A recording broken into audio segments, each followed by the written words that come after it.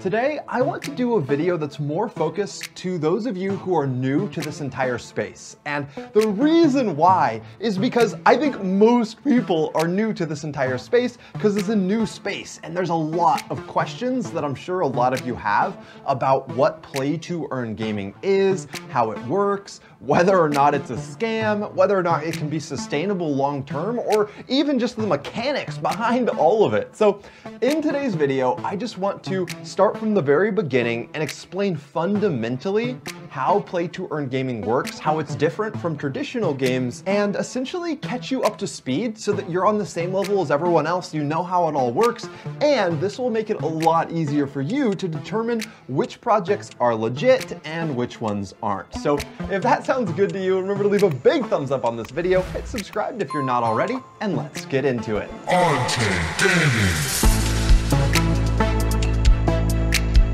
So before I get into the actual mechanics, the fundamentals, like what an NFT is, how cryptocurrency works, and all of that, we're gonna push it to the end of the video. And I want to just tell you fundamentally how play to earn gaming works. And we need to start with one very important fact. And that is that in the United States, the video game industry makes over $10 billion a year. And that is selling games that give nothing except for fun to the people who are playing them. So for me, for example, I have spent over $1,000 on skins for the free-to-play game League of Legends. It is actually free to play. You don't need to spend any money. But I spent a lot of money in that game. And what do I get out of it in return? Well, only fun, only enjoyment, only the feeling that I'm cool when I'm in a match. And that is about it. If I ever wanted to sell those skins to someone else, I can't. It's against the terms of service, and I really don't actually even own them. Riot could terminate my account if they want. And all video games that exist today are kind of like that. And play to earn gaming is going to be changing one core fundamental thing about games, which is then going to allow players to earn for spending time in these games. And this one fundamental change is simply that we're now going to be getting real ownership in virtual worlds. Real ownership meaning that if we want to take an item out of a game and sell it to someone else on a marketplace not affiliated with the game at all, we're able to do that. That's what real ownership means. So I know that a lot of you are like, how can you play a game and get money out of it? Where's that money coming from?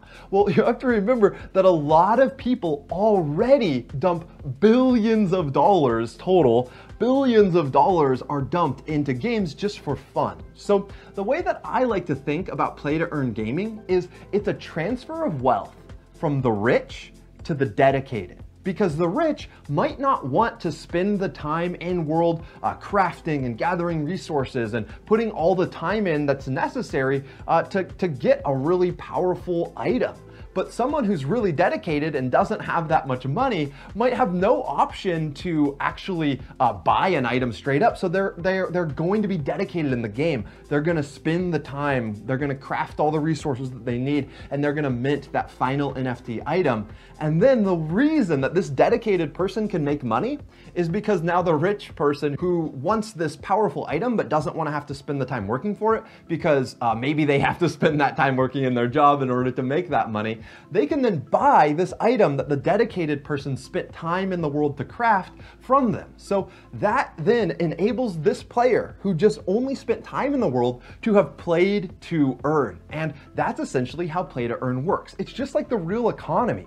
If you can provide value to someone else that someone else views as valuable and they're willing to pay you for it, then you're going to be able to make money for generating that value. So on the most basic level, essentially play to earn games are just another world in which a free economy can exist. And hopefully that makes sense to you and you can start to picture how play to earn gaming might work in the future and why it's not actually a scam at all. Now, one thing that you might be wondering based off of this first little thing that I've shared is, okay, wait, how how are gaming companies going to be making money if it's players selling things to other players instead of the gaming company selling things to players? Because currently the business model, the way that gaming companies make money is that everything has to be sold from the game company to the player, and a lot of gaming companies restrict trading between players because that means that the players aren't buying from them and they're not making money off of it. But the entire business model for play to earn games is getting turned upside down. And because of the power of cryptocurrency and the fact that you can attach a tax to NFTs that are a part of your game, it provides a new revenue source for these gaming companies. So going back to our original example, say this dedicated player sells a $1,000 item to the rich player who just wants to pay for the power.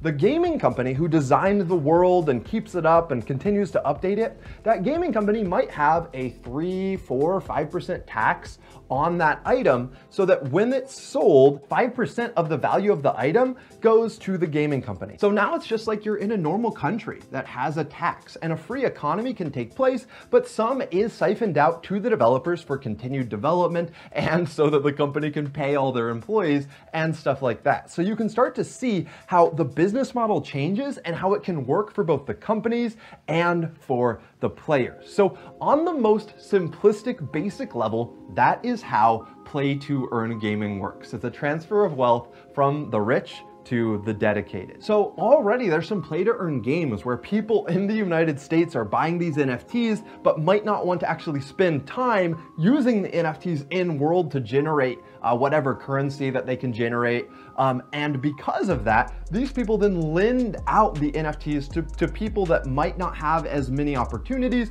might not have as many income generating opportunities in their local economies. And because of that, these NFTs allowing them to earn $5, $6, $7 a day playing a game allows them to generate far more wealth than they could have before. So we're starting to see these crazy economies pop up in the video game world.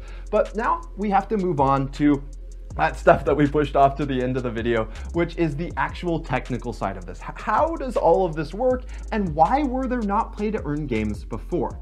Now, the reason is because the blockchain is new technology. And essentially, the blockchain is a very secure way to have provable ownership and track where things are moving. And the blockchain has allowed for Bitcoin to come about and Ethereum, and I'm sure a lot of you guys have heard about those currencies. But essentially, the blockchain is just a public ledger where you can see where every single currency is now, and you can see when it moves from one wallet to another. And it's all transparent. You can see where all Bitcoin is and all Ethereum is at any given time. And it's that extra security, the verifiable ownership, that is then allowing these new gaming companies to have ideas like, what if we make our in-game currency a cryptocurrency, so that if someone is earning this currency in-game, they could trade it for Ethereum or trade it for US dollar or whatever they want to do. And that then provides another play to earn mechanic that never would have existed before, because in the old world of gaming, you could never take a currency out of the game and trade it for something else without violating terms of service. But now, if an in-game currency is an actual cryptocurrency with verifiable ownership that can be traded for another currency on decentralized exchanges, all of a sudden, the world of opportunity that opens up is very, very incredible. Now, another type of technology that has allowed for even going beyond the currency, even items and things within the game to exist as verifiably owned and limited assets is the technology known as NFTs. And NFTs, you really don't need to know a lot of this in order to play these games, by the way, but this is just for the curious. NFTs stand for non-fungible tokens. And non-fungible just means that they can't be duplicated. There's nothing like it. So Bitcoin is a fungible token because every Bitcoin is exactly the same as every other Bitcoin. They're all fungible between themselves, and you could trade one Bitcoin for another another and you have the same exact value. But non-fungible means that it's not duplicated. It's unique. It's different than the other non-fungible tokens that exist. So you can have a rare sword in a game that is on the blockchain, that has verifiable ownership and is unique. It could be a 1 of 1 or a 1 of 100 or a 1 of 1,000. And you could have a very limited valuable asset where if a game has 1 million players and only 1,000 of these powerful swords, you could see how these swords could get a lot of value because a lot of people want to own them, but there's not that many that exist. And this is how you start to get real economies forming because of this blockchain technology. So hopefully this explains, for those of you guys who are new to play to earn gaming, kind of how it works in a very general sense. We're essentially just turning a video game world into a world with real assets and real currency. And when there's a virtual world that now has real assets and real currency, there's real opportunity there in order to make money. And that is what's so exciting about the future of gaming, and that's what's so exciting about the future of play to earn. So hopefully this video helped out those of you guys who are new to the whole space kind of get a grasp of how it all works, and hopefully you're excited about it as well now, because I am so excited about this. It's going to be making such a massive difference in, I think, third worlds and first worlds, and as AI starts to take more jobs and automation starts to take more physical labor, we need to find more jobs. And if these jobs could appear in virtual worlds as well as just on the internet and new jobs that just come up naturally as the economy matures, then I think this could be part of the solution, as humanity just doesn't need to do a lot of the same manual labor that we had to do before.